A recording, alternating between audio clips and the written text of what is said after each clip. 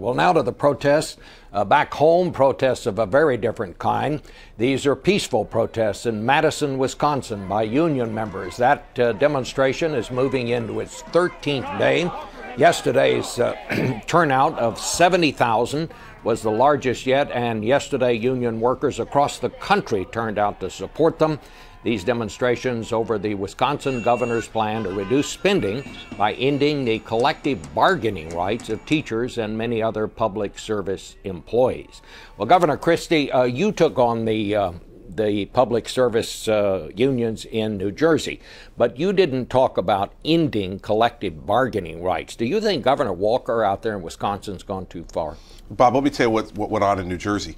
My predecessor, Governor Corzine, stood on the front steps of the Capitol at a public sector union rally and said, "I'll fight to get you a good contract." And I thought to myself watching that, well, who's he fighting with? Once he says that, the fight's over. What I believe in is true adversarial collective bargaining. And so every state is different, and I'm not going to micromanage Wisconsin from Trenton, New Jersey. I know Scott Walker, I like him, and I trust him, and I think he believes he's doing what's in the best interest of Wisconsin, the same way I'm going to do what I think needs to be done for New Jersey, which is to reform the pension system, to roll back expensive health benefits for public sector workers, to put them more in line with the rest of the population in New Jersey, to put us on a long-term path to fiscal stability. Well, but what about this idea? Do they have a right to collective bargaining? Oh, listen, all these rights are legislatively created. They didn't come down from tablets at the top of a mountain. And so political things change and go back and forth. And every state's going to make their own determination on that. Wisconsin's in the middle of making that determination. As you know, Bob, there are plenty of states in America where that right doesn't exist. And so each state has to make their own determination on that. Well, is that good or bad for New Jersey? Do you think you ought to have the right in New Jersey to collective bargain? What I've said in New Jersey is as long as it's fair and reasonable collective bargaining.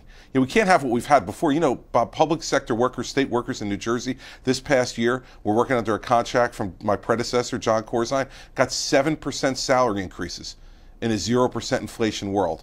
I don't think the people who are paying the bills think that's the result of fair, adversarial collective bargaining. They want someone in the room representing the taxpayers, and that's what I'll be this June when that contract expires. Do you see a danger here that this is turning into some kind of, maybe it's not a danger, maybe it's something you would encourage, turning into some kind of a national political war where you have Democrats and the unions on one side and Republicans on the other? I don't think it is. I think, again, there are so many states that don't have collective bargaining, and there are a lot of states that are not having this conflict right now. And so I think this is really a state-by-state issue. There's a lot of interest in this right now because of the emotion that's going on in Wisconsin, the strong stand by Governor Walker, and the strong stand by the people on the other side. It'll be resolved politically in the state legislature in Wisconsin. So I don't see it that way. Obviously, it has national interest in the story, Bob, but we've been taking on the unions in New Jersey for the last year, and that's gotten a lot of attention too. So everybody's doing it their own way.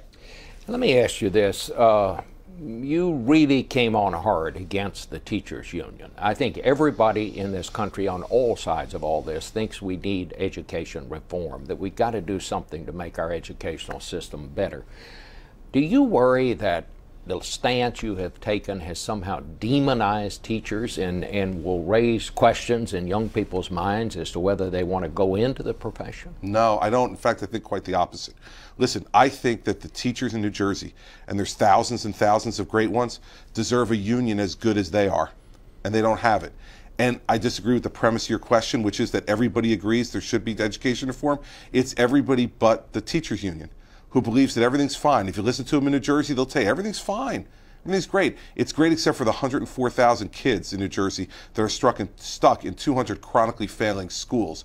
You know, just because their zip code is in a poor urban center doesn't mean that we shouldn't be fighting to change the system that's failing them. So, no, what I'm trying to do is set up a merit-based system for teachers so that great ones get rewarded and paid more, and that the really great ones want to stay in the profession, not only because they love it, but because they're also rewarded financially for it. The union, Bob, they protect the worst of the worst. That's what they're there for. They make it impossible to fire bad teachers, and it's ruining our education system. What do you think of President Obama's plans to reform education at the federal level by his, let's reward good teachers, his the things that Secretary Duncan has outlined. Are you generally think he's on the right track? I do, and I've said that publicly. I think the president has shown some real courage, especially for a Democrat who's been dependent upon the teachers union nationally for political support to come out for merit pay and race to the top and some of the things that he's done to push reform.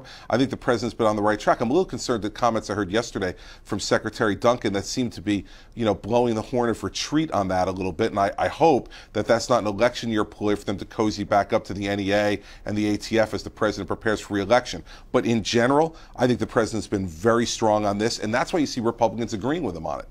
You have a reputation as a straight talker, I think. Do you believe that the budgetary problems across this country can be resolved without raising taxes? Well, let's take New Jersey, for instance, Bob.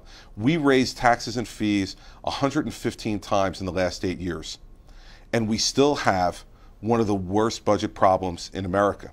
And so I think unless you deal with the underlying structural expense problems, and we've been dealing with them in New Jersey, there's no amount of taxation that's ever going to keep up with the amount of spending increase that we have. And so my view is we've already done things on the tax side in New Jersey. We have one of the highest top marginal income tax rates, one of the highest sales tax rates, one of the highest corporate business tax rates. What we need to get to now is cutting back the size and scope of government and have those two things meet. For instance, this year in my budget, while we still reduce spending, I added $250 million to K-12 education.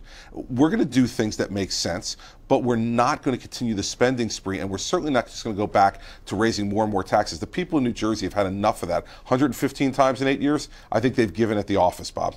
There are some groups, anti-tax groups, that ask people, especially people who are running for the Republican nomination for president, to take a pledge not to raise taxes.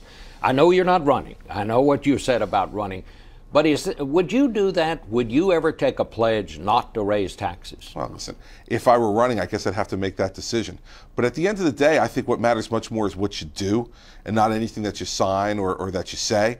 You have to prove and do it. And I think the reason why people in New Jersey are responding to what we're doing is I'm actually doing in the job, Bob, what I said I would do. I said if there were income tax increases, I would veto them. I did, and my veto was sustained. I said I would cut spending in the size of government. We've now cut spending 2 years in a row. Not projected spending, real spending. And we're taking on the things that they're not taking on right now at the federal level. Pension benefits and health care. And we're doing those two things to cut back the cost of that. One of the things that you have spoken out on is something that a lot of people in politics have not. Here's what you said at the American Enterprise Institute this week in Washington. You're going to have to raise the retirement age for Social Security. Oh, I just said it, and I'm still standing here. I did not vaporize into the carpeting, and I said it. All right, you said it. I did. Should other people be saying that? Of course.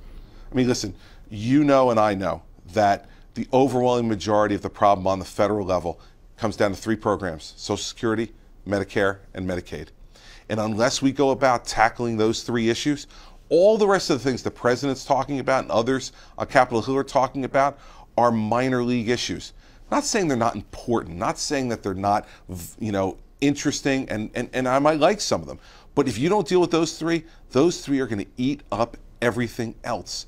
And so we got to start dealing with it. And I think the people of the United States are ready for a frank adult conversation about it. I've seen that in New Jersey. I've done a lot of things that people say I don't like, but I'm glad you're taking it on because you have to, because we know we're in trouble. And so my view on it is, and the reason I came down and gave that speech was to say to people, stop being afraid and stop selling the people of America short. They're smart. They know we have to do this.